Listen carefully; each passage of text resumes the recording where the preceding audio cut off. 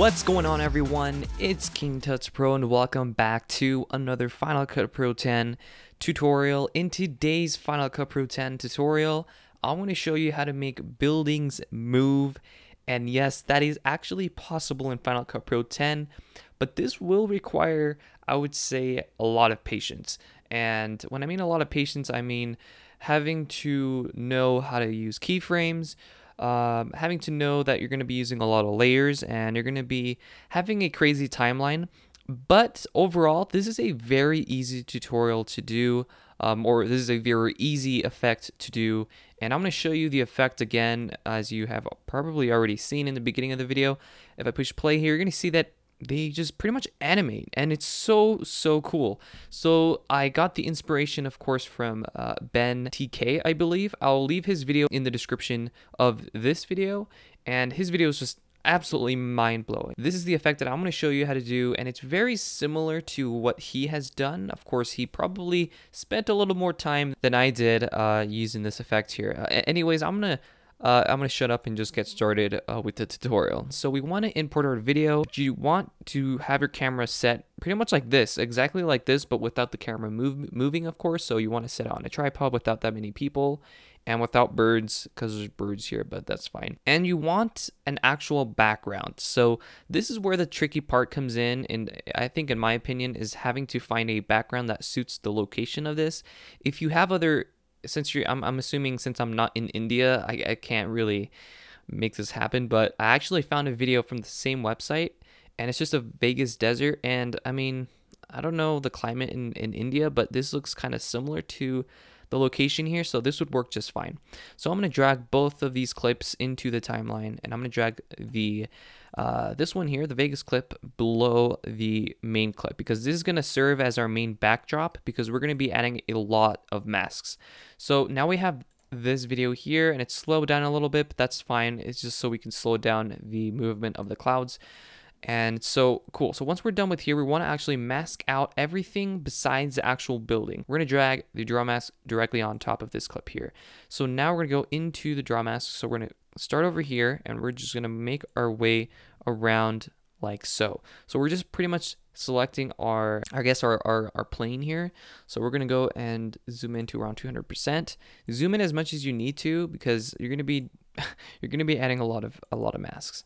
So I'm just going to quickly make some selections here. This is going to be a really crappy job, guys, and I know I really wish I could spend more time showing you how to do this really good and perfect it, but since I don't want to spend too much time on this, I just want to show you the basic idea of doing this, and then you guys can go ahead and apply that to create some really cool and different effects.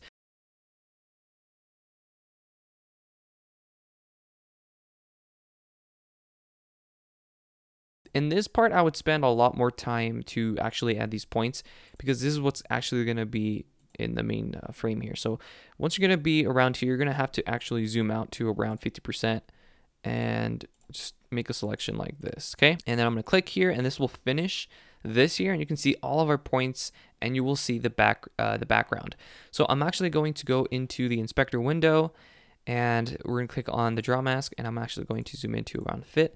I'm going to move this back here like so. So if I click off of it, you're going to see what it looks like without it, like this, okay? And that's what you want. You can see that the camera moves a little bit, and that's what you don't want to happen, because you can see it in the keyframes, but that's totally fine. So I'm going to now change the size of our background to only show the mountains. So what I'm going to do is I'm going to scale this all the way so I can't see the city anymore. And I'm going to do something like this.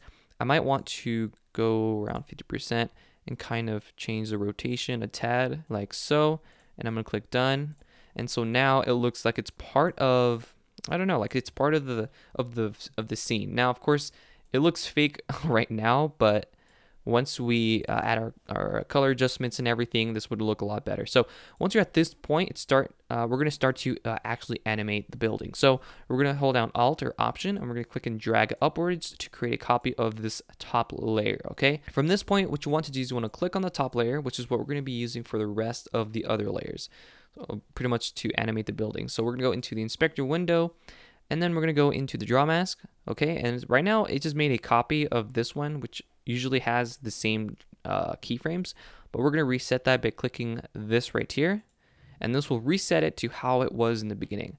So now every time you make a copy, you're going to have to click reset and then make your points. And then once you're finished, you're going to make a copy and just do that again for every point of the building. So like, for instance, I want to use this one, this first tower, and animate it. All I got to do is, it doesn't really matter where, because you're going to be adding a draw mask.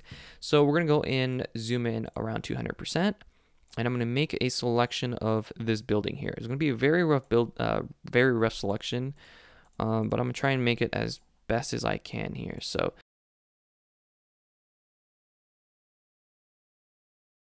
and I'm going to finish off by clicking this the starting point. You're going to see a circle next to the pen tool, so click that. And then now you have finished the first building part, if that makes sense. So now if I zoom out to fit, you can now see that it's a separate piece of that building, which is kind of neat. So now you can do anything to this piece. You can animate it, you can have it fly in, you can have it, you can do whatever you want. So in this case, I want it to kind of rise from the ground upwards. So what I want to do is, you're going to have to change the layers for each of these pieces of the building. So like, let's say this one, we're going to move this one below this piece here. This right here, if I press V on the keyboard, you're going to see that this is our plane. This has to be at the very top of all of our layers, or else it's going to mess up the layering and you're going to have to figure it out later. So this one is our second clip here, which is this separate piece. So that's totally fine. And this is our background. So that's how you want it. That's how you want it layered or ordered. Okay. So just think of it as Photoshop. So from this point, we're going to select the middle clip, which is this piece here. And we're going to go into the position. You're going to be using this a lot. Okay. So we're going to go into the position here. We're going to go into the y-axis. This is our y and this is our x. So we're going to click and drag it downwards without adding a keyframe yet. And then we're going to click the keyframe. So click this plus icon next to wherever you're making your adjustments. Then just push play, or just move it for a couple of frames. I'm going to go around here, and then I'm going to click this number again, and I'm just going to push 0 and press enter, and you're done. So now if I go back and I push play, it's going to animate just like that. And of course it kind of comes in a little bit fast. You can change the speed technically by just allowing more time. Like, let's say if we reset the position and we go to the beginning and we move the y-axis down. Okay, I'm going to move it down a little bit more. I'm going to push the plus icon. Let's say I wanted to animate slower. Instead of it being around 30 frames, I'm going to have it around a second. So now if I click this and I push 0 and I push play, it's going to come in a lot slower. So that is the thing that you also have to keep in mind, is the timing and the layering and the keyframing. Okay, that's all you need to really know on how to do this effect. So now let's do the next one. So we're going to click the top one, which is going to be our plane. That's totally fine. So now all you have to do is reset it again, reset the draw mask. So it's going to look something like this, and you're going to also have to reset the transform tool. So just click this, and this will reset everything to how it was. So now click on the draw mask, click on here, and then we're going to do this piece here. And then finish it off, and there you go. So now we're going to go back to fit. We're going to go down. We're going to go to the transform. I want this one to also rise up, but at a different time. So what we're going to do is we're going to go to the position. We're going to do the y-axis. We're going to click down. Just click and drag down, and this will hide it. And then we're going to click the plus icon to add our keyframe to animate. So now we're going to skim through the video. So now you can see it's coming up. It's coming up. So since we've added our keyframe, we're going to pretty much animate this whenever we want. So let's say once it's halfway, I want this one to start rising, or I want it to finish once it's all the way stopped. I'm going to click on this number. I'm going to press 0, enter, and now it's going to show up there. So now if I go back and I push play, it's going to look just like that. Okay, and I hope that really makes sense. It can be really confusing at first, but I really hope you guys are getting the grasp of this. So I'm going to do this one more time, and I'm going to reset this. So I'm going to go into the draw mask. I'm going to reset that. So now we're going to do this little circle dome at the top. Okay, there we go. So sweet. So now I'm going to go back to fit, and I'm going to go back to transform. Make sure this is selected, the clip right here. And we have our dome. Right now it's showing, so that's going to be a problem. So we're just going to go into the y-axis. We're going to click and drag downwards to hide it, because it's below this piece here is our top piece, which allows everything that we're doing to hide it below it. I'm going to add a keyframe around here. So I'm going to go into the keyframe, and I'm going to go right there, and I'm gonna push 0, enter. And now if I, so you can see that there's a problem right now. So let me show you. If I go back and I push play, you're gonna see that it shows in front. So we're gonna have to change the layering of this. So right now our main clip is the second clip. So we're gonna have to drag this downwards until you can't see, until the main dome is behind that building. That's what you want to happen, of course. All right, sweet guys. So once we're at this point, I mean, it's all up to you guys to really do the rest. I'm not going to show you the whole entire building because that will take a very long time. And I just want to show you guys a basic idea of doing this. But I really want you to understand the idea of this really cool effect and how you can really make some interesting combinations with the buildings. Once you add a lot of draw masks and you spend a lot of time actually perfecting this, this will come out looking something like the video that I showed you guys, which is going to be this one here.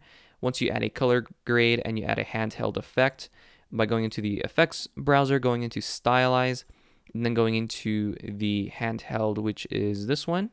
And this will allow you to make it that fake handheld effect, assuming you filmed this on a tripod. So now if I push play, this is what eventually will happen once you guys create the effects.